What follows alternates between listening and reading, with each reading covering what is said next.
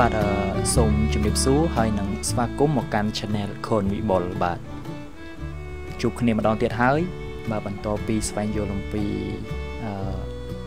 កំណែវិញ្ញាសាវប្បធម៌ទូទៅភាគ1បាទដែលខ្ញុំបានផ្សាយទៅវីដេអូមុននេះឥឡូវយើងចូលមកដល់ភាគ2ម្ដងបាទអញ្ចឹងខ្ញុំសូមបន្តនៅកំណែវិញ្ញាសាវប្បធម៌ទូទៅដែលតកតទៅនឹងការប្រឡងគ្រូកម្រិតឧត្តមបរិញ្ញាបូក1បាទឃើញថា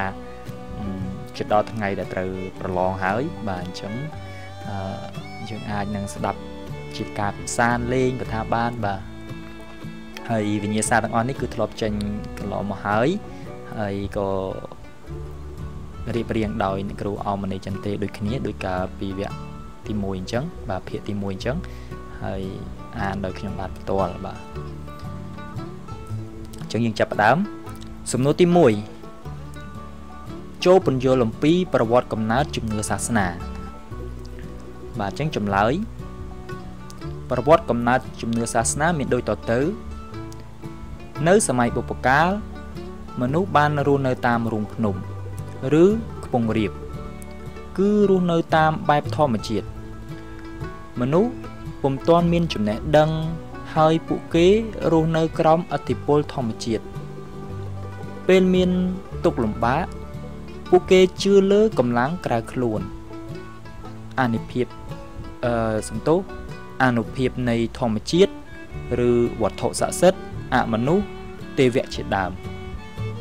សាសនាផ្ដើមចេញពីបំណងប្រាថ្នារបស់មនុស្សអប់រំមនុស្សឲ្យធ្វើដំណើរកុសលដើម្បី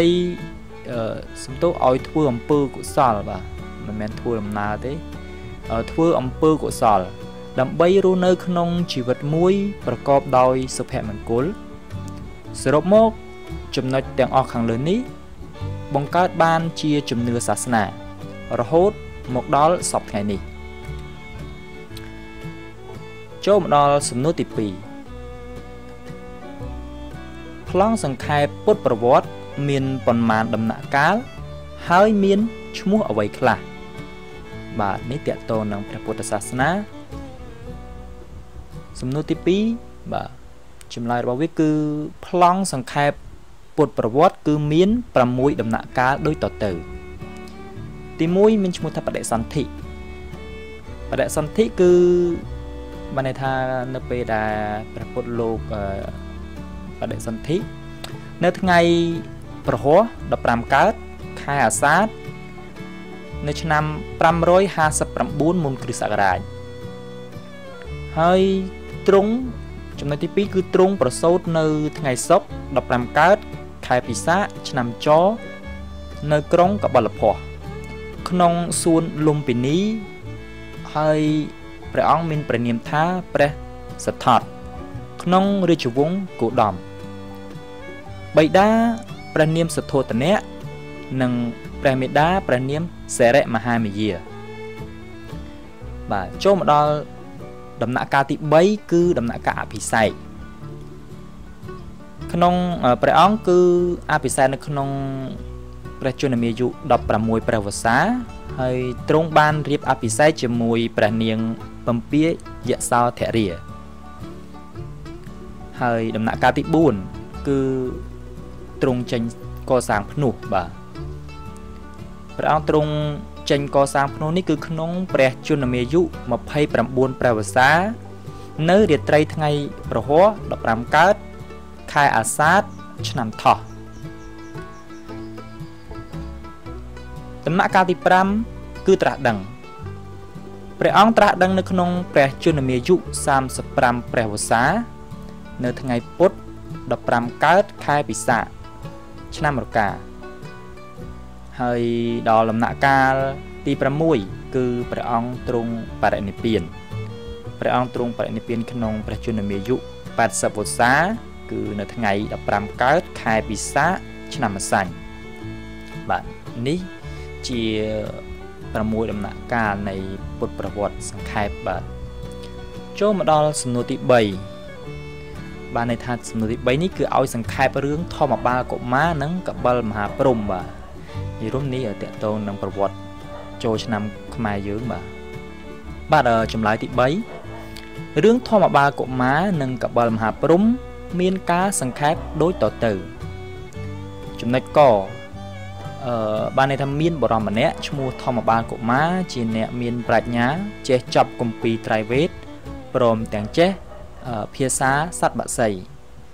ហើយចំណុចខគឺធម្មបាលកុមារហ្នឹងគឺតែងតែសម្ដែងមង្គលដល់មនុស្សទាំងពួងលោកកបិលមហាព្រំជ្រាបថាធម្មបាលកុមារជាអ្នកប្រាជ្ញក៏មកដាក់ប្រស្នា3ខដោយសន្យាថាប្រសិនបើធម្មបាលដោះស្រាយប្រស្នានេះរួចទ្រង់នឹងកាត់ក្បាលខ្លួនបូជាធម្មបាលកុមារតែបើធម្មបាលកុមារដោះស្រាយប្រស្នាមិនរួចទេនោះធម្មបាលកុមារត្រូវកាត់ក្បាលបូជាកបិលមហាព្រំវិញធម្មបាលកុមារសូមបង្អង់7ថ្ងៃដើម្បីគិតប្រស្នានោះប៉ុន្តែ6ថ្ងៃកន្លងផុតទៅហើយនៅតែគិតមិនឃើញសោះរួចគេក៏ភៀសខ្លួនពួននៅក្រោមដើមថ្នោតមួយគូដែលជាលំនៅសម្បុកនៃសត្វឥន្ទ្រីបាទជាសំណាងល្អយប់នោះធម្មបាលកុមារបានឮសត្វឥន្ទ្រីញីឥន្ទ្រីឈ្មោលនិយាយគ្នាឥន្ទ្រីញីសួរថាព្រឹកស្អែកយើងបានអាហារមកពីណាស៊ីឥន្ទ្រីឈ្មោលបានឆ្លើយទៅវិញថាយើងនឹងបានស៊ីសាច់ធម្មបាលកុមារដែលត្រូវកបិលមហាព្រំសម្លាប់ព្រោះតែគេដោះប្រស្នាមិនរួចឥន្ទ្រីញីនឹងសួរទៅវិញថាប្រស្នានោះដូចម្ដេចឥន្ទ្រីឈ្មោលពោលថាប្រស្នា3ខគឺពោលតាក់ទងនឹងសេរី3ប្រការរបស់មនុស្សខទី1គឺពេលវេលាព្រឹកគឺសេរីស្ថិតនៅទីណាអញ្ចឹងគេត្រូវឆ្លើយថានៅមុខហេតុនេះមនុស្សទាំងឡាយត្រូវយកទឹកលាងមុខហើយខទី2វេលាថ្ងៃត្រង់សេរីស្ថិតនៅទីណាអញ្ចឹងត្រូវឆ្លើយថានៅទ្រូងហេតុនេះមនុស្សទាំងឡាយត្រូវយកទឹកលាងទ្រូងហើយខទី3វេលាល្ងាចសេរីស្ថិតនៅទីណាត្រូវឆ្លើយថានៅជើងហេតុនេះមនុស្សទាំងឡាយត្រូវយកទឹកលាងជើងពាក្យពេចន៍ទាំងប៉ុន្មានរបស់ឥន្ទ្រីក៏បានជាពន្លឺមកជួយដោះស្រាយប្រស្នាធម្មបាលកុមារឲ្យរួចចាកផុតពីក្តីមរណៈកបិលមហាព្រំសុខចិត្តចុះចាញ់ព្រមកាត់ក្បាលបូជាធម្មបាលកុមារតែមុននឹងកាត់ក្បាលទ្រង់ហៅទេពធីតាទាំង7អង្គដែលជាបុត្រីរបស់ខ្លួនឲ្យយកជើងពៀនមកទ្រក្បាលព្រោះបើដាក់ក្បាលនេះនៅលើផែនដីនឹងកើតជាភ្លើងឆេះលោកហើយបើបោះទៅលើអាកាសនឹងរាំងភ្លៀងតែបើចោលទៅក្នុងសមុទ្រនោះទឹកនឹងរីងស្ងួតអស់ជាមិនខានបាទអញ្ចឹងរឿងហ្នឹងក៏បញ្ចប់ត្រឹមតែប៉ុណ្ណឹងនេះជាការសង្ខេបតាក់ទងនឹងរឿងធម្មបាលកុមារនិងកបិលមហាព្រំចូលមកដល់សំណួរទី4សំណួរទី4គេបានសួរថាតើកាកបាទក្រហមកម្ពុជាបានបង្កើតឡើងនៅថ្ងៃណាតើកាកបាទក្រហមមានគោលដៅយ៉ាងដូចម្ដេចបាទអញ្ចឹងចម្លើយគឺកាកបាទក្រហមកម្ពុជាបានបង្កើតឡើងនៅថ្ងៃទី8កុម្ភៈឆ្នាំ1955កាកបាទក្រហមមានគោលដៅបង្ការនិងបន្ថយទុក្ខវេទនាដោយមិនលំអៀងដល់ពិតប្រាកដដោយឥតប្រកាន់ពូជសាសន៍ពណ៌សម្បុរភេទភាសាជំនឿសាសនានិន្នាការនយោបាយ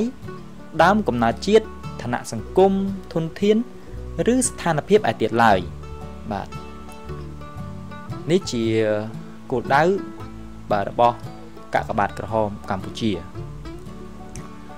បាទឃើញថាកម្រងកំណែវិញ្ញាសាវប្បធម៌ទូទៅដែលមាន4សំណួរបាទនៅក្នុងភាគ2នេះសន្មតថាបញ្ចប់ត្រឹមតែប៉ុណ្ណេះសូមអរគុណច្រើនសម្រាប់ការទស្សនាវីដេអូតាំងពីដើមរហូតមកដល់ចប់ហើយខ្ញុំបាទក៏សូមបានន័យថាសូមឲ្យលោកលោកស្រីអ្នកនាងកញ្ញាដែលជាអ្នកទស្សនាវីដេអូនេះសូមមេត្តាខន្តីអភ័យទោសផងបាទនៅតែសូមជារឿយៗបាទដោយសារថាដឹងថាប្រកាសជាមាននៅកំហុសខុសឆ្គងដែលកើតឡើងដោយអចេតនាបាទ ចឹងបើសិនជាមានសូមមេត្តាខន្តីអភ័យទោសផងហើយសូម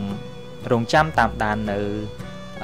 កំណែវិញ្ញាសាបន្តទៅទៀតខ្ញុំបាទនឹងព្យាយាមធ្វើចែករំលែកជូនដល់អ្នកទស្សនាទាំងអស់គ្នាជាពិសេសអ្នកដែលចង់ខ្លាចទៅជាគ្រូបង្រៀនបាទខ្ញុំដឹងថាអ្នកដែលបើកមើលនេះគឺភាគច្រើនគឺគាត់ចង់ចូលប្រឡងគ្រូហើយខ្ញុំបាទក៏បានទទួលបាននូវជោគជ័យហើយគិតថាធម្មតាតែងតែមានចិត្តមួយថាចង់ជួយអ្នកដែលគាត់មិនទាន់ទទួលបានបាទហើយខ្ញុំគិតថាដូចខ្ញុំធ្លាប់និយាយនៅភាគមុនអញ្ចឹងគឺវារមែងតែងតែអាចមានថ្មីភាគច្រើនបាទវិញ្ញាសាចាស់ហ្នឹងគឺវាមិនងាយនឹងកើតមានម្ដងទៀតទេប៉ុន្តែខ្លឹមសារក៏មិននៅឆ្ងាយពីគ្នាប៉ុន្មានដែរពីព្រោះថាសំណួរភាគច្រើនគឺតាក់ទងតែជាមួយខាងគ្រូបង្រៀនហ្នឹងឯងបាទអញ្ចឹងសូមអរគុណច្រើនសូមជម្រាបលា